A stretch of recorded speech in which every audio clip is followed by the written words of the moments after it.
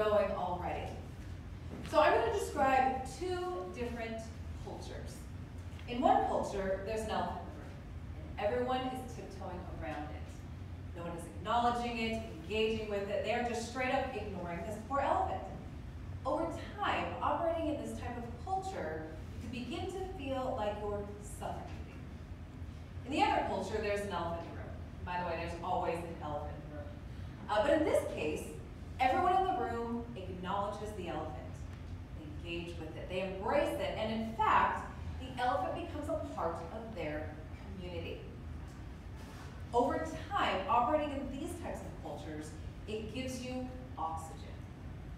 I was recruited to serve as a consultant for a well-respected global organization. The moment I walked into the room or stepped in their front door, the term rainbows and sunshine came to mind. Everyone was extremely nice. And the team was very excited about the prospect of working with me because I brought a wealth of experience and expertise to the table that was lacking across the organization worldwide.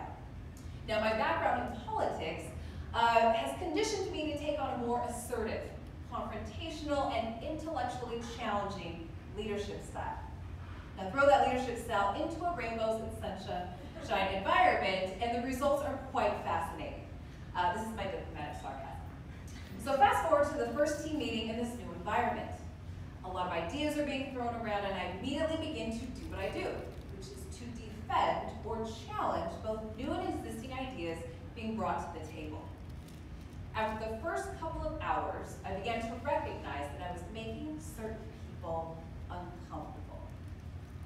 Have you ever felt like you made people uncomfortable by simply being yourself? I started to wonder if I had become the elephant in the room. In my mind, I was here to challenge ideas, not people. My intent was not personal. I thought I was being a professional.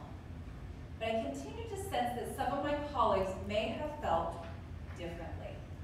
After the first week, I started to feel uncomfortable, and I was beginning to wonder if this was an environment in which I could thrive.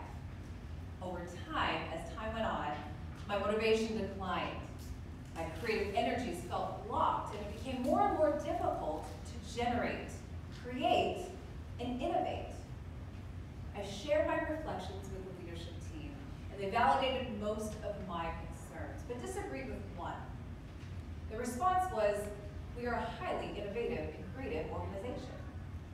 I immediately thought, saying you are creative and innovative doesn't make you creative and innovative. My contract eventually ended and was not renewed. Although it was difficult to walk away from money on the table, I was relieved to walk away from a culture within which I had been suffocated.